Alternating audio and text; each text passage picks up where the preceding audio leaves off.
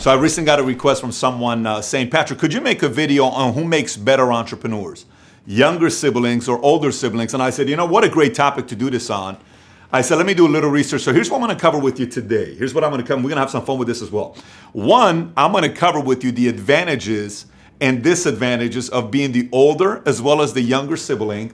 Two, I'm going to tell you about a study that was done recently, just a few months back, that was shared on Washington Post by 377,000 high school students that they did a study on to find out if the sibling, first, second, third child has anything to do with success, IQ, personality, any of that. Then we'll do an interesting exercise. Out of the 43 presidents that we've had in the United States of America, how many have been the firstborn, how many have been the middle, and how many have been the youngest to become the president? That'll definitely shock you when we do that. And I'll ask you, before I tell you the actual numbers, I'd be curious to know what your thoughts are on that. So let's get right into it.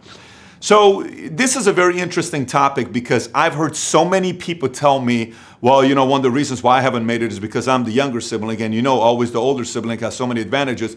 Well, you know, the reason why I didn't make it as a business because the older sibling, and I'm the older sibling, it's really the younger sibling learned everything from me. So is there really a code that one side has an edge over the other one? So let's go through it. Here's what I found out, okay?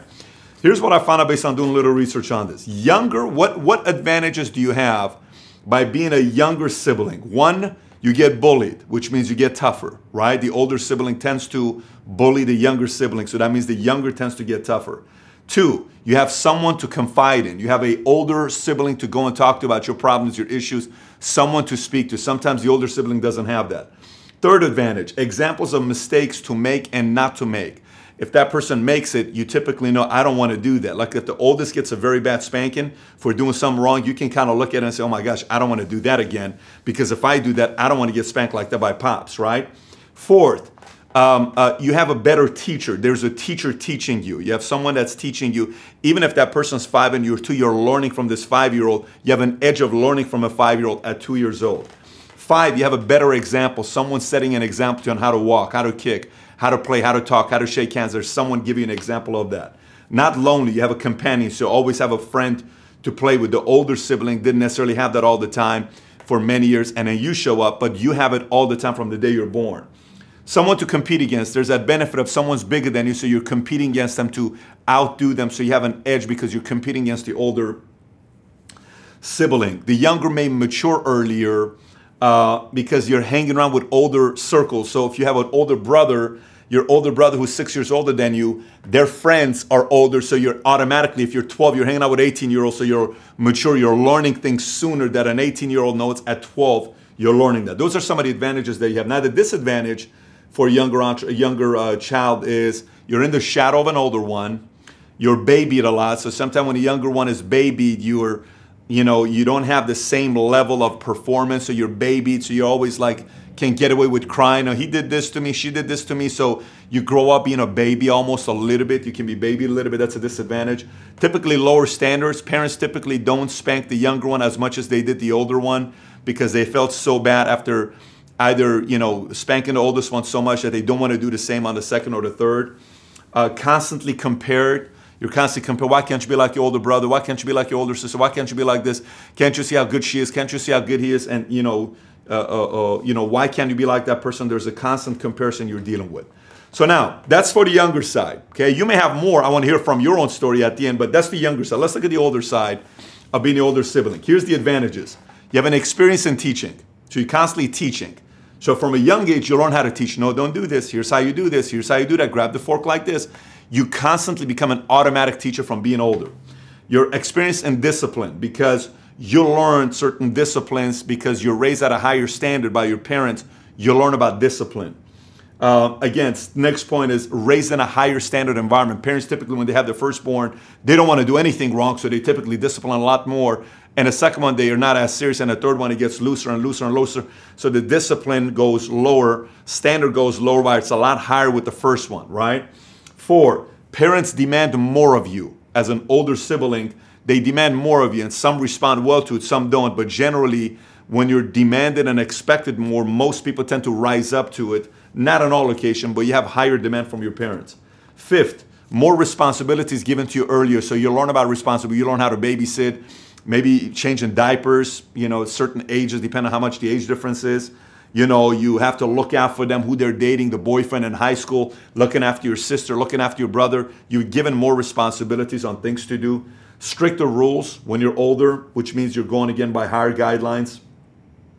Expectation a lot higher. Mentally, you look at yourself as a leader. You look at yourself as a leader because you're leading somebody. You're constantly leading that person, so you mentally believe you're a leader. You'll generally see in the siblings, depending on the position, not in all cases, but in most cases, there'll be a leader there because mentally they saw that as a leader.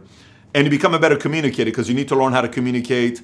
You need to learn how to challenge, how to push. You'll learn communication because you're teaching somebody that's younger than you, so you learn how to communicate much better. These are advantages.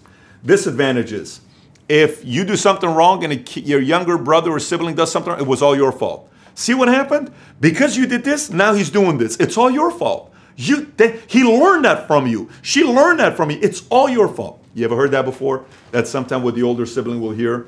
Constantly being compared. So comparison is the same. If the younger does better, you're going to be compared to them as well. Just like if the older does better. Comparison is a disadvantage for both sides.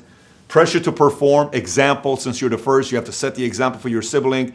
You need to perform better. You need to get better grades. You need to do this. You need to do that. That's a lot of pressure. And expect to be the first on a lot of things. You got to go to college because if you don't, they're not going to follow you. You got to be the first on family to do this. You got to be in the first family to do that. So all of that stuff, can be a disadvantage at times mentally and emotionally. Now, is that a good thing or a bad thing? Right? Is there real lineage to see if it makes a better leader to be the oldest, middle, younger? What is it? Who makes a better leader, right? So scientists who did a study on this,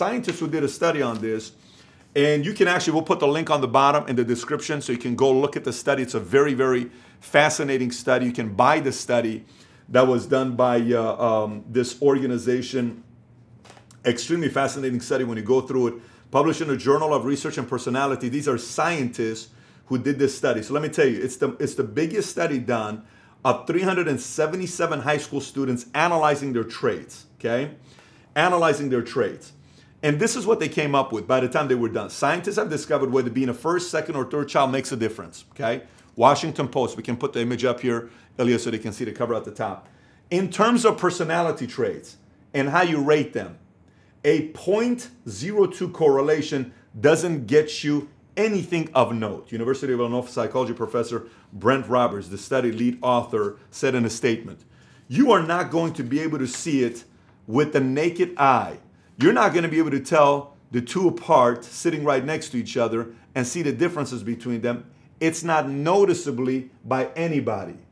The message of this study is that the birth order probably should not influence your parenting because it's not meaningfully related to your kid's personality or IQ. What they're trying to say is it means nothing to be the first, the middle, the last, the youngest. It means nothing to be the first, the middle, or the last. Nothing. On 377 students. And I know a lot of times we want to find an alibi to say why we made it or why we didn't make it based on, well, it's the younger that's better, it's the older that's better, it's the middle that's better. It's not anything to be shown. And this is on 377,000 kids that we're looking at. I think an entrepreneur is a choice you make. So I said, let me go and find out, if you think about leaders, because entrepreneurism is really being a leader. It's another vote of being a president. You're not running for president of a country. You are running for presidency of a company, which means you need to get votes. And as an entrepreneur, clients vote for you. Your employees vote for you. You buy their vote with them wanting to work for you. If an employee works for you, that's a vote. If a client does business with you, that's a vote. If a client buys from you, that's a vote. So essentially, you're running for president as an entrepreneur, right? So the same goes as becoming a president. So we pulled up all the 43 presidents. I know if you look up Wikipedia, it shows 44 presidents, but we have 44 term presidents because one president ran for president twice. Grover Cleveland, he lost once. I think it was 24 and 26 or 23 and 25. He lost once, and then somebody became president and became president again. Then they changed the law. So we've had 43 presidents, okay? And how many of them would you say have been the oldest? How many have been the middle? And how many have been the youngest? Think about this.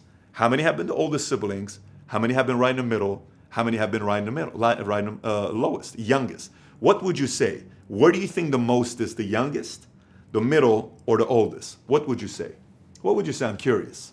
I am so curious. Now let me tell you the answer what it is. Out of 43, 16 were the oldest sibling. 16 were the oldest sibling out of 43. Out of 43, 21 presidents were the middle child. And out of 43, 6 were the youngest child as a president. So there is not a trend between oldest, middle, or youngest. And if you say, well, there should be because the youngest doesn't seem like there's that many of it. Well, back in the days, people had 11 kids. People had 12 kids. People had 8 kids, 7 kids. So there was more in the middle. But you're looking at not really a trend. Oldest still at 16. Then you have middle at 21. Then the youngest at 6. What does this tell you? This tells you whether you're the oldest, whether you're the youngest, whether you're the middle, it doesn't matter where you look at. You have an opportunity to lead. And it really comes down to you as the entrepreneur of you willing to want to do the work, to take advantage of the gifts that you have, the only gifts that you have, because your gifts are going to be a lot more different than the other person's gift and the other sibling's gifts. What are you going to do with that? And the one measuring stick that no scientist has ever been able to figure out, the one measuring stick that no scientist can ever, no matter how much studies they do on this, you cannot find it. No matter how much study you do on the one word, no one can figure out the study on this. You know what the study is? Desire, ambition, determination. You cannot put a number on that. You cannot put, it's a youngest, middle, oldest. You cannot put that on that. The desire comes from you, whether you're the oldest, middle, youngest. No one can gauge that. No one can measure that. I don't care how many ways. We cannot get a scanning thing for you. You have to go scan and say, okay, this one's going to go out there and do something big. There is no test for desire. Only you know when you watch this, you're by yourself, is your blood boiling. Only you know that. Only you know this when a kid is sitting there watching a flick saying, I want to be the next Rocky. I want to be the next president. I want to be the next Spielberg. I want to be the next. Only you know that. No one knows that. I don't know that. You know that. No one knew when I was a young kid, telling myself I want to make a difference and be a hero to my family. No one knew that. I watch his videos. I watched Rocky for multiple times, and at the end when, Rocky says, if he can change and I can change, anybody can change, and I'm in a family where my mother's a communist, I relate to Drago, and my father's an imperialist. He believes in, capitalism and all this stuff. And I have my father, and if we're coming to America, I got emotional every single time I watched that movie because it told me that we can make an impact around the world. I watched Rocky for hundreds of times as a kid, translated in Farsi in Iran. And it changed the way I viewed the world. I wanted to be a hero for my family. My blood would boil watching that movie. My blood would boil watching that movie. And so you can't tell the difference on that. This is the part where the desire's got to come within you. And so no matter how much of these, even this video right now, you're watching it, right? What I want to hear from you guys, your story at the end. But even you watch this video right now, and somebody tries to convince you that they have an edge over you or an upper hand over you, it's a bunch of bullshit. Don't believe any of it. Do not believe any of it. No one can measure your heart based on what you think about 24/7 when nobody's around. No one knows that. Backed up by action. If you're not willing to take the action, no one cares about you. No one does. History books, business books, movies, theater does not care if you don't want to take action. No one cares if you get emotional, but you don't get up and do something about it. No one cares if you have to get 8 to 9 hours of sleep every single night because that's the way you justifying yourself. You need more rest because your blood type is the type that you need 8 to 9 hours. No one cares about that kind of nonsense. If your blood is boiling and you want to do something about it, you're going to go get it done. So that's the study for you. These are the comparisons we made. We may be absolutely wrong. We may be completely off. 377 high school students that were studied by these scientists. I highly recommend you watching this study. 43 different presidents that tells us we've had presidents that are the oldest, the middle, the youngest. We talk about the advantages and disadvantages. What I want to hear from you is this. I want to hear from you your story, okay? Are you the oldest? Are you the middle? Are you the youngest? Are you from a big family? Tell the story on the bottom. I'm really curious to hear some of the testimonies on how this story relates to you, on the way you were raised with an older brother, an older sister, a middle. You were the oldest. How was it leading? I want to know because I'm sure we're going to have a lot of different stories to hear from your end with your testimonies. That's what I'm looking forward to hearing from on the comment. So make sure you comment on the bottom with your stories. And if you haven't yet subscribed to this channel, please do so to subscribe over here. And if you're watching this video somewhere else that someone took off our website and put it on their website, you can always go to my website, patrickbaydavid.com, and you can go on this link. Let's put that ring sound, Ilya. There we go. I like that. You can go to this website, patrickbydavid.com, and see other articles and videos that we have there as well. Thanks for watching, and be sure to subscribe to the channel. Take care. I must break you. If I can change, Я думаю, что каждый тоже изменился and сегодня. you can change. Вы можете измениться. Everybody can change. Каждый может измениться.